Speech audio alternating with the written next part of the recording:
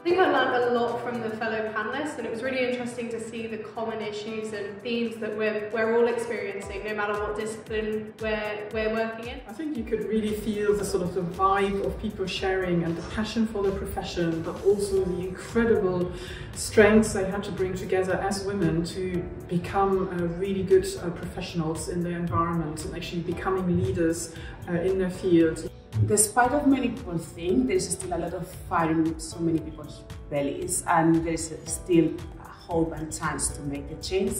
And while yes, it's true, we went through the journey and evolved from the journey of equality, now we are in the journey of equity, which is not the same. And it's good to see many professionals that are willing to do whatever it takes to make it happen. I think it's really important when you're looking to improve gender equity within the built environment sector to provide opportunities for women and individuals at every level to speak and contribute to policy design and the development of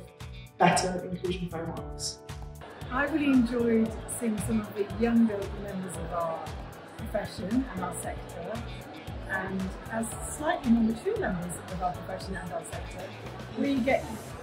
consumed with our own issues, and it's a good reminder that we can help the younger people coming through. Is that I think that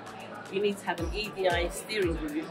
that is advising senior leadership so that we're getting the message from the top down. To make it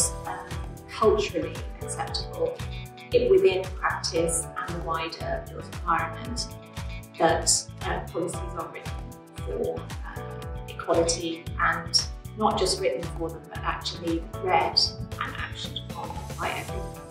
But very often we still, at this age, we still feel apologetic for ourselves, we still don't feel confident enough, and I think it's given me a bit of a boost.